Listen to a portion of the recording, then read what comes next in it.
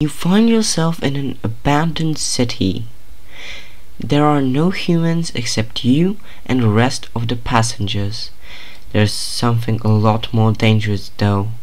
Zombies. The city is in quarantine and all exits are blocked by the police. The only way out is to survive long enough for the rescue team to arrive.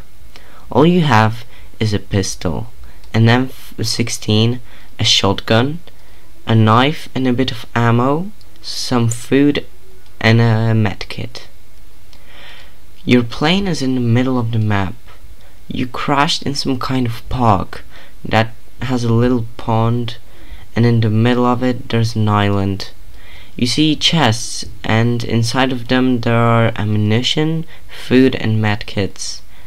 That leads us to the exit of the park, where you need to find a hole in the fence in order to get out.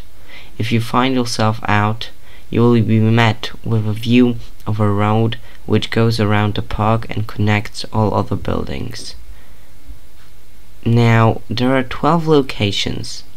All the locations contain chests, but some of them are more dangerous than others, but more rewarding if you survive. I could give you detailed info about every single place in the map, but I think exploring is an important aspect of the game, and telling you all the info would make you bored about the game after 5 minutes. Same applies to zombies, especially Bad Blood. I probably won't do guide on that game mode because there are a lot of content about them already. There is one thing though, don't enter the police station. It's very dangerous.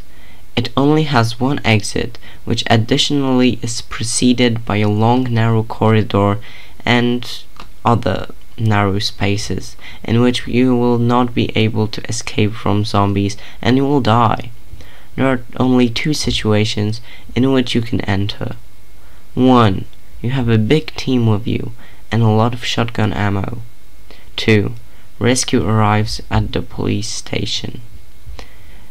Which all gets to my point that you shouldn't enter without a big amount of teammates. However, there's a great chance that someone dies nonetheless, so take care that it will not be you. Remember, the most important thing is for you to get out of there alive. Just spend the least amount of time in narrow spaces as possible, and remember, this applies to all of the more dangerous places such as scrapyard, bank and farmhouse.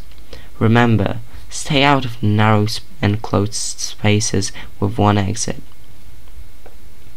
There are 3 types of zombies: normal ones, baby ones and infected players.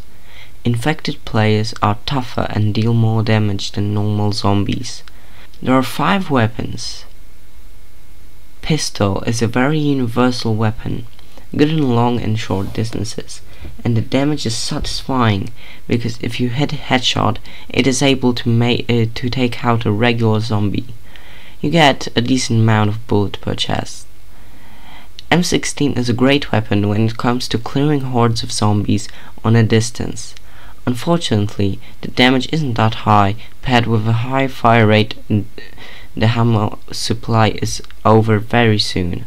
You get a big amount of bullets per chest though. Shotgun is a lifesaver. It works on short distances but deals gigantic damage. You can take out an infected player in one shot using this weapon. All zombies that survived your shot also take knockback. If you are swarmed by zombies, you can easily make way using this beauty. That is why you need to have hotkeys, which I covered in my CVC tips video. You get about 2 bullets per chest. Moving on, we have the knife. You receive this weapon at the beginning of every game. The knife has reach like a normal sword would have, but it makes up with its big damage, which can one-shot a zombie. Unfortunately, it is very fragile. It only takes a few hits to break. On top of that, it can't hit multiple zombies like a shotgun can. The riot stick is a weapon almost the same as the knife. It breaks so easy as a knife, and it deals the same damage. After 7 minutes, the rescue team will arrive in a random location. But before it arrives, you have 60 seconds to get to the rescue zone, and if not, you will be hit with a blindness toxin which will inflict blindness and wither. If you get to the rescue zone, you need to wait for the rescue 3 minutes before it arrives. In that time, a lot of zombies will be spawning, and you and other survivors will have to fight them off. When the rescue clock hits 0 and you are in the rescue zone, you are saved. Congratulations, you have won. Remember though, always make sure that you are in the rescue zone, because once I was left to die because I was just a few blocks away from the rescue zone. And now you're safe. Or are you?